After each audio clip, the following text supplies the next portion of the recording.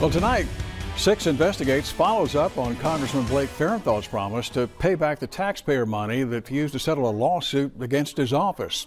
As of today, his plan to pay back that $84,000 is on hold. And here's Chief Investigative Reporter Rick Spruill with the reason why. Farenthold's Chief of Staff Bob Howder says the lawmaker has the money to repay taxpayers, but his lawyers are now advising that he hold off.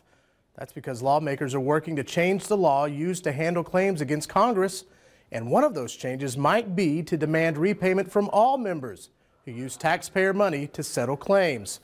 That's why they're going to wait until Congress creates a clear way to accept the repayments before they make their repayment. Rick Spruill, Merry Christmas.